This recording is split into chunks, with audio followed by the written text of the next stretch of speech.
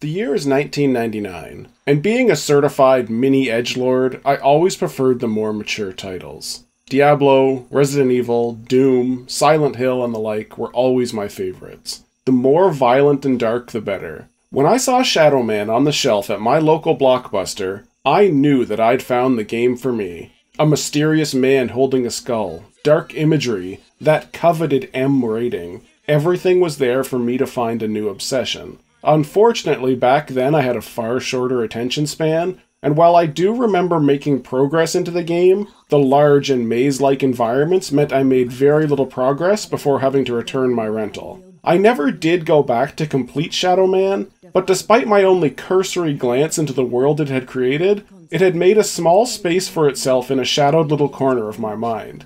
When I saw that Nightdive had remastered it all these years later, those memories came flooding back, and now seemed like a better time than ever to re-explore this game that made such a mark on my young mind. Join me in exploring the dark and haunting world of Deadside 20 years later. The horror. I embrace it. For many thousands of years, the Shadowmen have protected the world of the living against threats crossing over from the spiritual plane known as Deadside, the place where everyone goes without exception when they die. Michael Leroy is the current heir to the mysteries of this ancient lineage, bearer of the Mask of Shadows. When darkness falls, he becomes the walker between the worlds, immortal voodoo warrior, taker of souls, Lord of Deadside, the Shadowman. Released for the N64 in the summer of 1999, developed by Acclaim Studios, Shadowman received mostly good reviews, and even a sequel that I had no idea existed until doing research for this video. Another one to add to the list. There was also a teaser released for an all-new Shadowman game, Shadowman Dark Legacy. Dark spelled D-A-R-Q-U-E, because that is way cooler. Not much info for that game is out yet, but the artwork that they have shown looks great. Might have to finally update my decade-old PC to give it a look on release later this year. But I digress. The Shadowman games, much like the Turok and Cybermage games we've looked at previously, are based on a series of comic books, these ones dating back to 1992. I wouldn't really define myself as a comic book guy, but all these great titles I've been reviewing that got their starts as comics make me want to delve into their worlds a bit more. I would love to read the Shadowman comics. Another item to add to the bucket list. If I happen to get any Shadowman die-hard fans on the video, just know that this review will be based on the video game specifically, but feel free to educate me on anything that differs in the comic books. We're also playing the Nightdive remaster version, mostly due to ease of accessibility. The game has a cold open with Jack the Ripper in his lair. The year is 1888. The man is lamenting that his many murders have not granted him the immortality that he desires. Before Jack can end it all, a figure, mouth covered in blood, appears out of the darkness. His name is Legion, and he is the main antagonist of our adventure. He's here to recruit Jack, as well as other men whose souls are of an equal hue, to build a great dark engine to power his immortal army and destroy the world of the living. This engine will be housed within a great evil asylum in the world beyond, Deadside. Needing no more information than that, Jack promptly disembowels himself and makes his way into the world of the dead. We cut to a present-day scene of our character, the Shadowman, Michael Leroy, and Nettie, a voodoo witch woman, in a darkened room at night. Nettie is warning Shadowman of a great evil taking form, seeking out the Dark Souls, immortal souls that grant great power. The only way to stop this evil from getting a foothold in the world of the living is to go to Deadside and take the Dark Souls into our own protection before the evil can claim them. She tells us to meet her at her church on the hill at dawn, and we're off. The stage is set for a voodoo adventure spanning the world of the living and the dead. Awesome.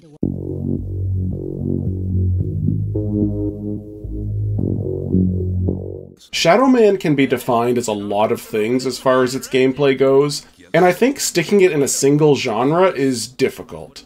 The best descriptor I can give it is a third-person action-adventure platformer. The game employs a Metroidvania-type style, You can travel to locations you've unlocked utilizing a teddy bear that belonged to your dead brother Luke. Your emotional connection to the bear allows you to travel between the worlds of the living and the dead. You can also, just die if you need to get to Deadside in a pinch. But that's not so fun. You'll find yourself moving between the various locations, both alive and dead, returning countless times throughout the adventure as you gain new abilities. Most of these new abilities are locked behind various temple trials and tend to focus on fire immunity, from the ability to touch fire, walk on fire, and eventually even swim in liquid hot magma.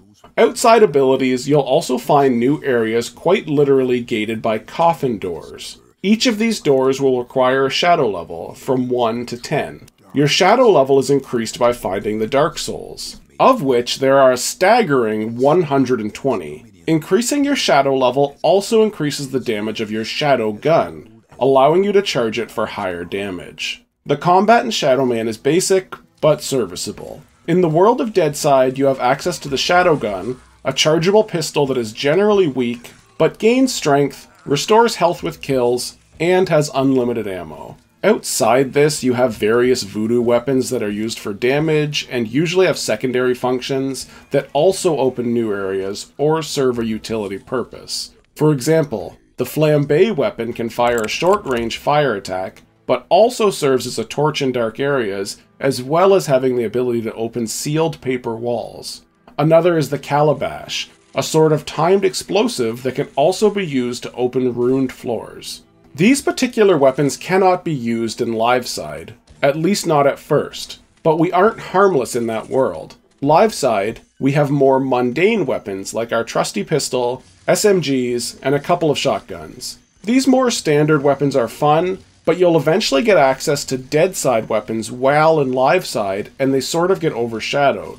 Annoyingly, you can't use mundane weapons in Deadside, ever. This is a bit of a missed opportunity as far as I'm concerned. There are lots of zombies in the underworld, and a good shotgun can't be beat for that. Oh well. Speaking of enemies, there is a good amount of variety, at least for an N64 game. There are melee and ranged enemies, coming in different flavors and difficulties. From slow-moving zombies to fast chainsaw-wielding monsters on the melee side. On the ranged side, we have single-shot enemies and machine gunners. Interspersed in this, we have weak crawling-type enemies, carnivorous fish in the water sections, and even a couple flying-type enemies. We of course also have bosses on offer, quite a few of them in fact, but we can touch on each of those individually in the story section of this review. Your health works similar to a Zelda game, where you have a set number of hits, and you can increase those hit points by finding the necessary items. Unlike The Legend of Zelda, instead of finding single items to increase your health, you'll be collecting the somewhat common cadeau. Every 100 of these can be exchanged for an extra bar of health, able to increase by 5 extra if you find enough. The next big gameplay element of the game is the platforming, and generally just movement. You can tuck and roll like you're the bearer of the curse here. That's right, I'm making a reference to rolling in a Dark Souls game, and I'm choosing to reference Dark Souls 2, the most unpopular of the Souls games. I like Dark Souls 2. Sue me. This rolling is fine, and useful for a couple of very specific encounters, but honestly, for most enemies, the best strategy is the good old circle strafe. The most challenging encounters are when you need to fight enemies in tight corridors and don't have room to maneuver. You get a really powerful voodoo shield about halfway through the game to help with this, but otherwise, just need to do your best to use corners and careful placement to deal with these situations. The good news is that enemies don't respawn unless you fast travel or change areas. So even the more challenging sections, you can sort of just brute force your way through if you're having trouble. This even applies to bosses. If you really want to, you can just keep dying and returning while slowly whittling their health down. Not that you'll really need to. Shadowman is more about exploration and atmosphere. None of the fights are particularly challenging. The platforming in Shadowman is present throughout and is actually probably my favorite part of the game, at least from a gameplay perspective. You can do all sorts of things, from standard jumping to scaling ledges and climbing across ropes. The temple sections where they add in traps and have you do all of this over lakes of lava are a really good time as well. Later in the game, when you've unlocked more of your shadow powers, it gets even more interesting, as they add in new ways to throw these into the mix. The only thing I will say with the platforming is the penalty for death is a warp back to the last checkpoint, and these can sometimes be brutally far back. Missing a jump and dying can easily set you back a solid 10 to 15 minutes of progress. The good news is, you can save anytime. So if you're having a particularly difficult time with a section, save scumming is always an option. Not that I ever did that. I'm far too talented to require such a crutch. The final gameplay element in Shadowman is the storytelling. In the game, this is handled through a couple of journals and cutscenes. But if you're watching this video, the storytelling is handled by a man on YouTube who's styling himself as a walrus. So let's get going on that.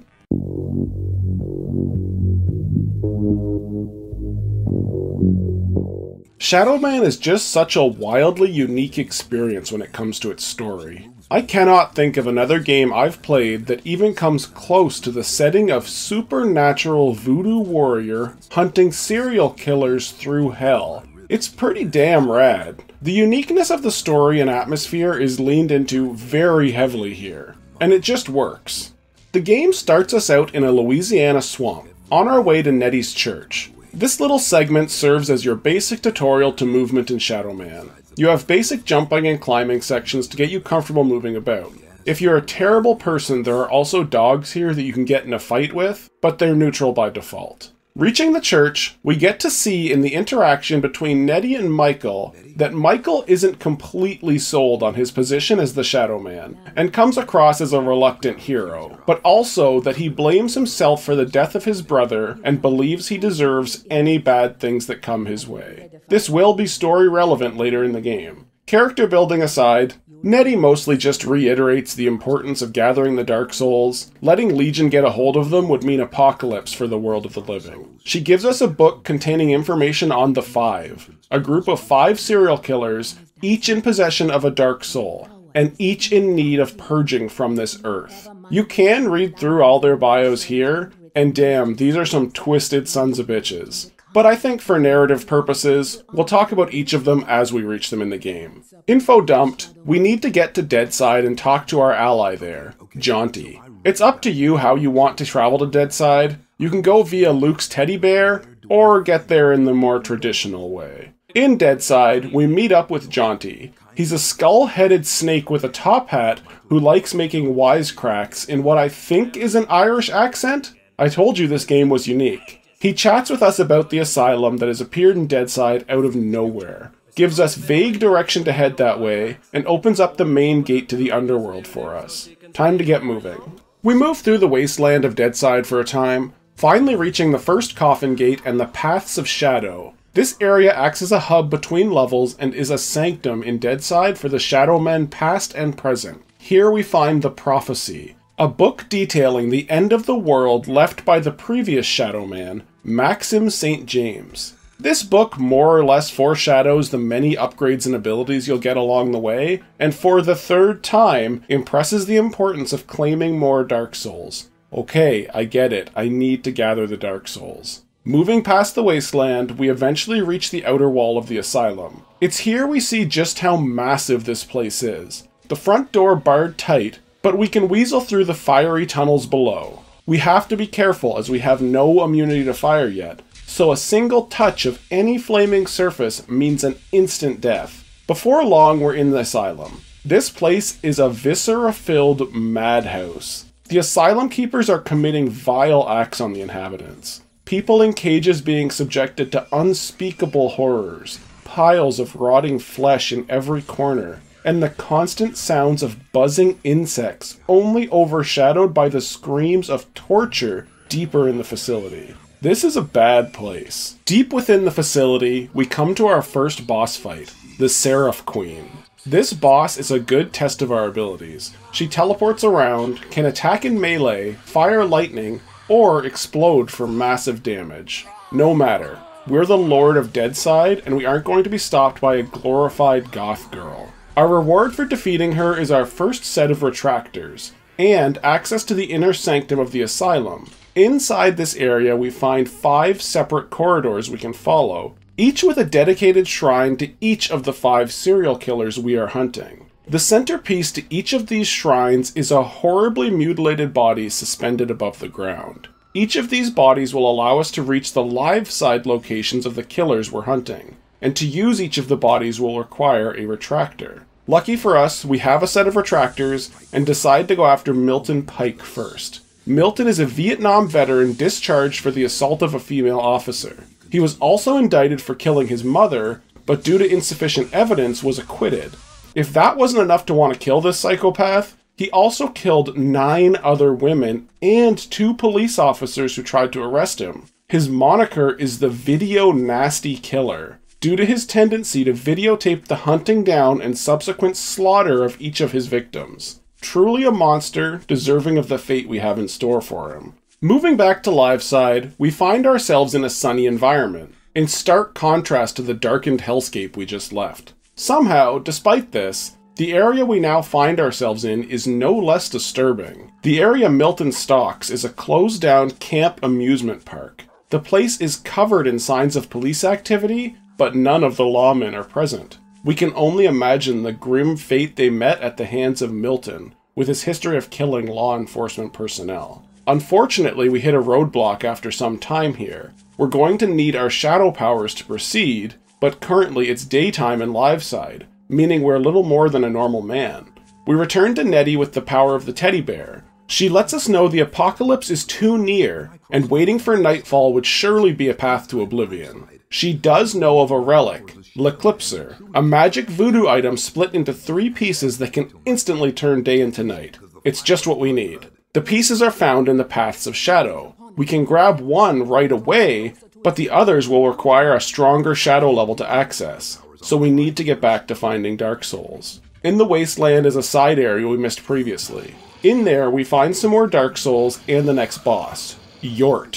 He's, well, I don't know what he is, but he's gross looking. He's pretty simple, just avoid his tail and fungus projectiles, and before long we send him to hell. Actually, this brings up a good point. Aren't we in the afterlife? What is happening to these guys we kill? Aren't they just gonna respawn like we do? Can you die and go to, like, level 2 hell? I need to know more. His death nets us a new weapon, the baton. A pointy lance thing that shoots a really crappy, hard-to-aim projectile, but can also be used for teleportation at special altars. Garbage weapon, but good utility. It's about time we start fulfilling the prophecy of the Shadowman and get some new powers. We can access the Temple of Fire, so let's get in there. This place is one of the first platforming challenges in the game. There's nothing too groundbreaking here, and the biggest struggle I had was figuring out that you can shoot these particular wall panels to progress. At the end of it all, we get elevated into some sort of contraption, get some cool new tattoos,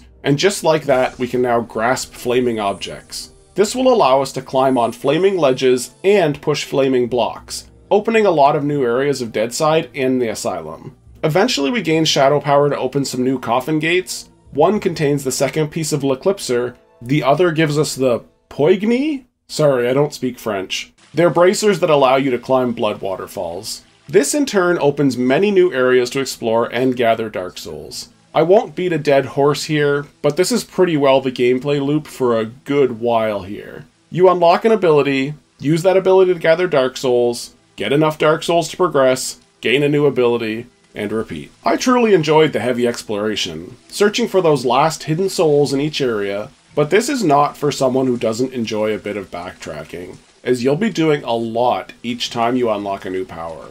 Hell, the highest level coffin gate is located at the very start of the game. Eventually, we gain access to the Temple of Prophecy, similar to the prior Temple of Fire, but this one is much larger, with much more complex traps and platforming challenges. At the end, we're rewarded with firewalking. This is the part of the game that is really going to challenge your memory where to go. Firewalking is probably the biggest upgrade in terms of opening up new paths, and trying to recall where all these paths are is a lot, to say the least. The good news is, we finally have the shadow power to open up the last piece of L'Eclipser. Bringing all 3 to Nettie, she conducts a very interesting voodoo ritual to bring on the night.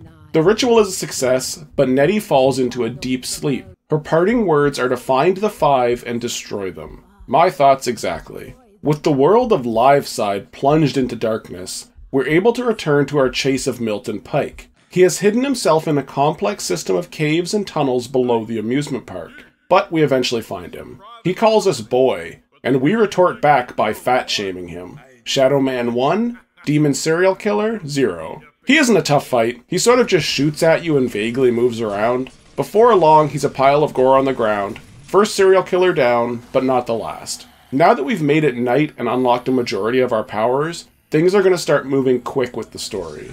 Killing Milton allows for backdoor access to the asylum, and we're able to shut down a piston in the dark engine powering the place. We will need to shut down all these pistons to get to Legion at the heart of it all. Annoyingly, the piston requires solving a puzzle to shut down. I just pressed the buttons at random, and eventually lucked out and got it. Pretty lucky, I suppose. I'm sure there's some way to find this combination, but we'll take the win on this one. Moving on, we've been acquiring more retractors as we've gone through our journey, so on to the next serial killer. I think it's time to take on the man that started all this, Jack the Ripper himself. Using the grotesque portal, we find ourselves in the London Underground, Jack's old stomping grounds. Here we find his journal, just chock full of insane ramblings, but more interestingly, has the combinations for all the pistons in the dark engine. No more guessing for me. I wish I would have come here first, but at least I didn't come here last. This whole area is very atmospheric.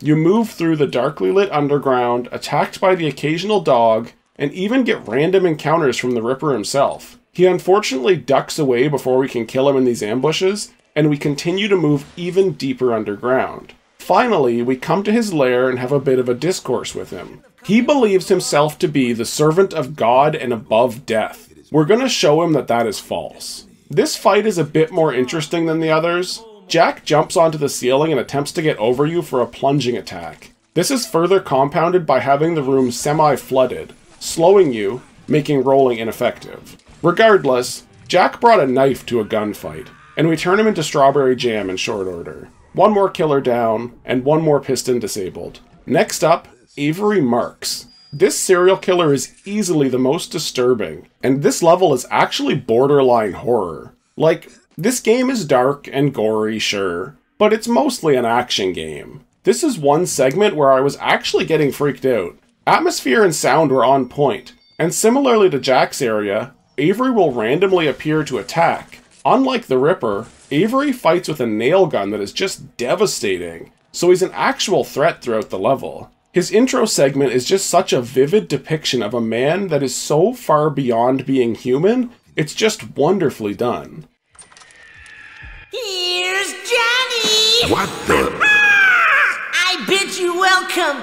Enter freely and of your own will. Don't mess with me, little man. Little big man. Little big man. Didn't your mama never tell you? It don't matter how big. My mama loves me. She never loved you. My mama kisses me. My mama would never, ever kiss you. No, not never, ever kiss you. The level itself takes place in an apartment complex, and throughout you'll be finding the results of Avery's work. People turned into rugs, people with the flesh removed from their heads, and possibly most horrifying of all, the people Avery has left alive, but mutilated so badly that death is a welcome blessing. Even Shadowman, Lord of the Land of the Dead, is visibly disgusted by what he sees. Reaching the end of this carnival of horrors, the fight against Avery himself is a bit underwhelming. He is deadly with his nail gun, but clever use of the shield voodoo power trivializes the fight and he dies as he should have a long time ago. This area was possibly the most memorable of the game. We move on to our next killer, Marco Cruz. This guy's modus operandi was to run people off the road in the Mojave Desert, knock them out with a cattle prod, kill them, and dispose of all evidence, even their vehicles. Cruz is in stark contrast to our last killer. He comes across as a goofy disco Elvis type, and honestly his area and backstory was the weakest of all the serial killers. Unfortunately, about halfway through, he blocks our path with fire and we aren't able to proceed. Back into Deadside for one final big upgrade. We can now access the Temple of Blood, the last of our obstacle course temple runs required for the final fire upgrade. This temple is surprisingly much less involved than the prior one, and within about 10 minutes we get our final upgrade, the ability to swim in magma. Perfect. Not only does this open up a lot of opportunities for more Dark Souls, but it will give us fire immunity that we need to take out crews. Weirdly enough, despite being able to swim in lava, getting hit by a fireball trap still damages us. This is some next level video game logic. Anyhow, back to Marco's little slice of heaven. We make it through the flaming building and come face to face with the disco-loving psychopath. This fight is so forgettable that I had to look up my gameplay footage to refresh my memory of it. You fight him on a disco floor while silly music plays. Really lackluster experience after the last few atmospheric serial killer areas. Oh well, one more to go. The self-styled Lizard King, Dr. Victor Batrachian. This guy brings it right back to pure evil. Guilty of using his position as a medical professional to trick wealthy women into willing him their fortunes, then killing them and making it look like they died of natural causes. He then went on the run, leaving a string of murders in his wake. His signature move was to somehow make his victims' heads explode from the inside out. He was finally caught, and now awaits his deserved end on death row. The man is a complete megalomaniac, and gives off serious Hannibal Lecter vibes, minus the eating people. Arriving at the prison holding him, I'm not exactly sure what's going on here. The prisoners and guards alike have had their heads blown up, and come back to life as zombies to stop you. The shotgun is a big help here, or just running through. Zombies without heads are generally not very good at giving chase. Making our way to the centralmost area, the Doctor is sitting on a chair, truly personifying his self-appointed title of the Lizard King. Funnily enough, the Doctor keeps trying to make monologues about being the right hand of God, and continually spouting off about how he's the leader of the Five, and Shadowman just full-on shuts him down by calling him a little puppy dog over and over. Goes to show you can't use logic on a narcissist. Just be like Shadowman, and call them an infantile name in a mocking voice over and over until they snap. This boss fight is actually weirdly difficult. The Doctor is a melee-only enemy, but he is like stupid fast, so it's hard to stay away from the hits. The voodoo shield only blocks projectiles, so that's useless here as well. No worries though, we have max health at this point, and just win through attrition. With his death, we disable the last piston and have defeated the Five. Only Legion remains. Into the asylum we go. Well, soon. First, because I like you guys and I want to show as much of this game as I can, I went around and collected all 120 Dark Souls, allowing me to open the secret coffin gate and get the Book of Shadows, a fun little Easter egg packed full of Shadowman concept art. There's some really good stuff in there. Also, in the room you find it in is a strange fetus suspended in a ball. I have literally no idea what that's about, but I'll assume it's an Easter egg that I'm just not privy to. Worth noting, there is another secret door, but it's locked behind gathering all 666 cadeaux spread throughout the world. I'm a completionist, but not to that much of a degree. Consider it incentive to play through the game yourselves. Okay, now we can go and face Legion. Back in the Dark Engine, we cross the now disabled pistons, and who do we see but our little brother Luke? And he's scared and in need of help. He also clearly has blood all around his mouth, just like Legion. That must be a coincidence though. There's no way there's any correlation. It 100% makes sense that our dead brother would be here on the far side of the engine, in Legion's seat of power. There's no chance there's any tomfoolery going on. We chase him down, and to our massive surprise, Luke was Legion in disguise, luring us into a trap. What a twist that no one could have seen coming. He takes our teddy bear so we can no longer leave the area. We get a pretty long cinematic here between Shadowman and Legion. Essentially what it all boils down to is that Legion is the one who wrote the prophecy millennia ago. He influenced the voodoo women to get Shadowman to gather the Dark Souls. This has been his plan centuries in the making. Essentially, he wanted you to gather the souls so he could get you here, kill you, and take them for himself. The obvious flaw in this plan is that we now have within ourselves all 120 Dark Souls, and are powerful enough to stand against Legion. The fight begins similar to the Dr. Batrachian fight, in that he charges you in melee while you duck and weave out of the way. This phase doesn't last long, and we get a cinematic of Legion morphing into his true and terrible form, a twisted amalgamation of flesh, bone, and gore. Pretty cool. This phase is longer, but much easier. The floor is opened up beneath us, and jumping down reveals some supplies and enough room to maneuver. Legion doesn't do much more than shoot waves of slow-moving projectiles, with the occasional instant beam attack. So long as you keep moving around him in a circle, you're safe. Before all too long, he's incapacitated. In his weakened state, we dump all the Dark Souls into Legion, overloading what he can handle and destroying him at last. With his death, the entire asylum begins to crumble around us. Time to make a speedy retreat. And with that, we're pretty much done. We get one more short monologue from Shadowman. He embraces his role as the Lord of Deadside, and the credits roll. A superb ending to a superb game.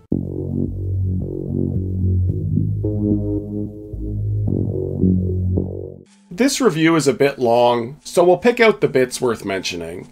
There is no map or hint system of any kind that I could find, so quite a lot of the time I found myself running around with no clue of what I should be doing or where I should be going. My dude, you played this for 16 hours. There's literally a where to go next in the fast travel menu. A giant orange exclamation mark appears in any area with something to discover, and updates in real time with each upgrade so you know exactly where new things can be found. And yes, there isn't a traditional map, but the Book of Prophecy has an overview world map to help you find each of the many coffin gates. Not that it's needed, the hub area for the levels is pretty logically laid out.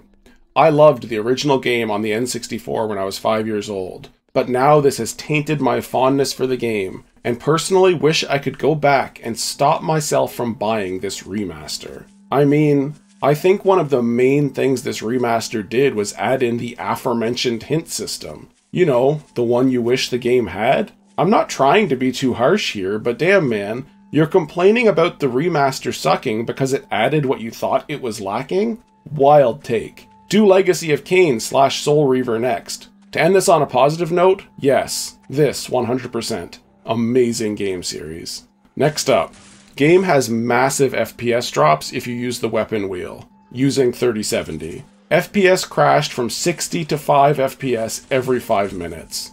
Game otherwise seems promising, but won't play till this is fixed. This game has a weapon wheel? I just opened the inventory to change weapons. I'm sorry, guy from the previous review who couldn't find the hint system. Turns out I missed a major function as well. Guess we're both unobservant.